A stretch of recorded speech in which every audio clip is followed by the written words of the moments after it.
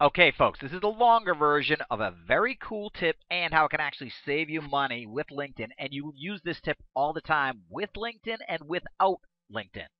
Here's the way that it works. Most people realize that within Google, there's something called Google Images that I can get to from the Google homepage by clicking on Images. And if I then say something like dog, what Google will do is to show me a bunch of pictures of dogs. Oh, isn't that cute? All right. But here's the thing. There's also a reverse version of this that most people don't realize. If you have a picture like I do over in this right-hand window, and you take that picture and you click on it and then drag it over to the other window and leave it where it says drop image here and then let go, what Google will actually do is to take that picture, do a search on the internet to see if it can find places where that picture exists and tell you about those pages. And most of those pages probably have some words describing what's in that picture. And in this case, it's a piglet squid. They even show you the Wikipedia page and a whole bunch of other pages that has a whole bunch of information about it. So if you have a picture anywhere and you want to see if it exists on the internet, you can use this. Not only that, if you have proprietary pictures of your own and you want to make sure that nobody's using your pictures on the internet, you can do the same thing. A couple of footnotes about this. Number one, the pictures don't have to be the exact same size. Google will actually find pictures that are similar in size.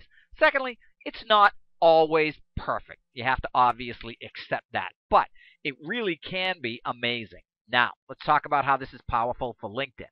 Over on the right-hand side, I have a window where I did an advanced search, maybe for prospecting, and I was looking for VPs of sales in the Boston area. Note that it shows me some third-level connections here, but it won't give me the last name.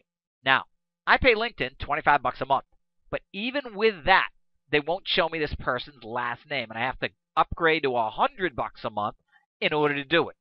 Here's how you can save some money. If you take the picture for this first guy, Tom S., and click on it, use the same concept, drag it over to the window on the left, to the Google Images box, and then let go of the image, it'll show you the places where that image exists. And notice, one of them is Tom Schleister on LinkedIn. Not only that, if I click on that, it will actually show me his page. Now, LinkedIn blocks me from doing it if I do it within LinkedIn, but if you use this trick, you can still find what you're looking for and save yourself $75 a month. Now, I think it'd be a nice idea if you sent me the $75 a month, but you can do whatever you want. Couple of things. This doesn't work in every browser. I'm using a browser called Google Chrome, and the dragging does work in Google Chrome. If you do it in other browsers, it's more complicated. Now, that's the quick version of how this works. I realize that was fast, but you can keep replaying it, and it's an amazing pair of tips that you can use together or separately, and you will use them a lot in the future. Good luck with it. Happy holidays.